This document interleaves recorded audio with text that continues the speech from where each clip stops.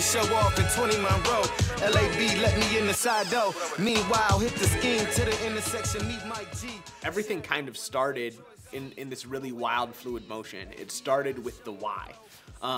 We saw the city of Grand Rapids using art downtown as a way to bring people downtown during an opportunity that should have been a way for Black and brown people to mourn, in a way for the city to somewhat save face.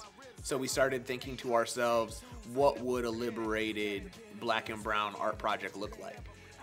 One of the first components of the project was our Writing to Right Wrongs program, which is in partnership with the Fair Housing Center of West Michigan. So I worked to collaborate with the Fair Housing Center and with local teachers and schools, specifically Ottawa Hills High School, where we were in 3 classrooms.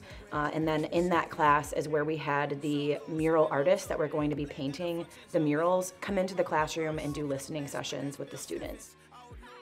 We had the surveys going on before everything started to get the voices and opinions of the people who live in the community.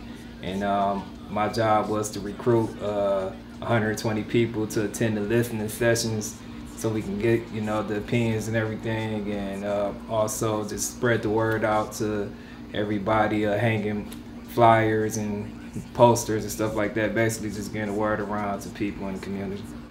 So canvassing basically is going out and knocking on our neighbors' doors, promoting the project.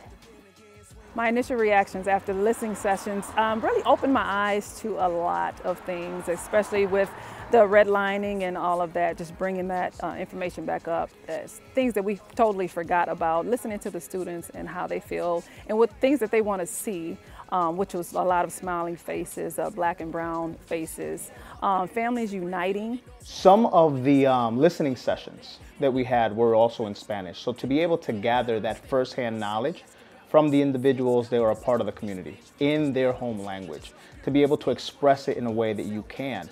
We got a lot of great feedback from the Latinx community members on what their perceptions were and what they wanted from the project itself.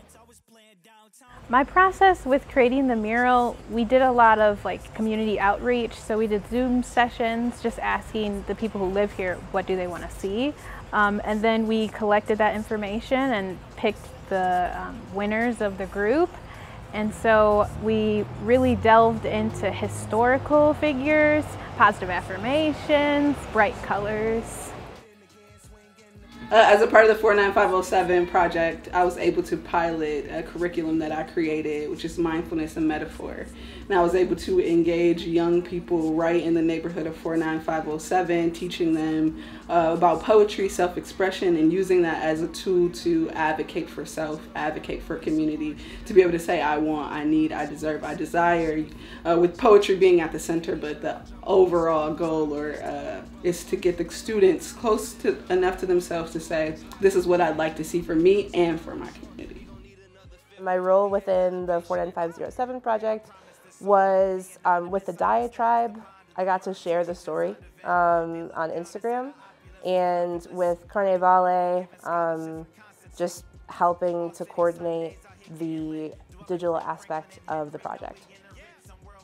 We're making placards that will be posted at all of the mural sites with QR codes that someone can scan on their phone, and it will take them to the part of the website that's telling them exactly about how the area that they are standing in right now was redlined, along with they'll be able to engage with those videos on the website of the artists and the business owners right there.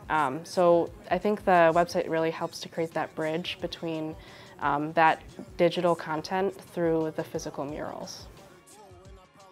So the digital component, I think, is really important to sort of set up the narrative behind why the 49507 project exists and the space that it needs to exist and the reasoning that it needs to exist.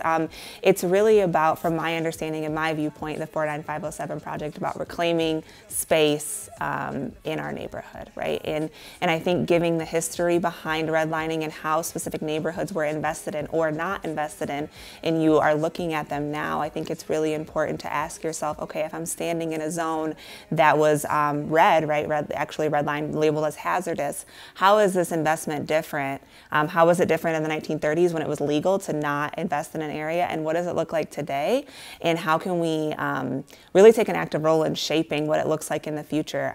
Even though that these laws were incredibly racist and terrible, now that we have this, we know this information, it's out there, people have the opportunity to learn about it. What can we do differently in the future to continue to make our neighborhoods ours?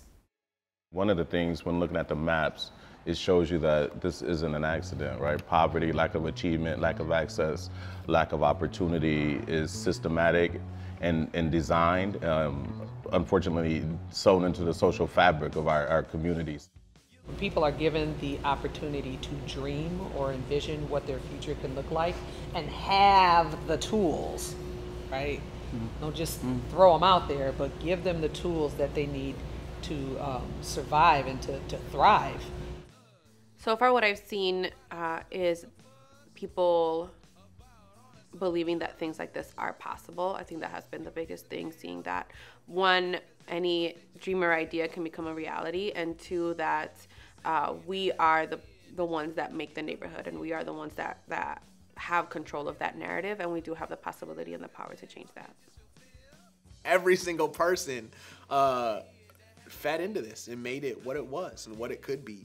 I want to thank all the neighbors for getting excited about it. I want to thank the artists for doing an incredible job.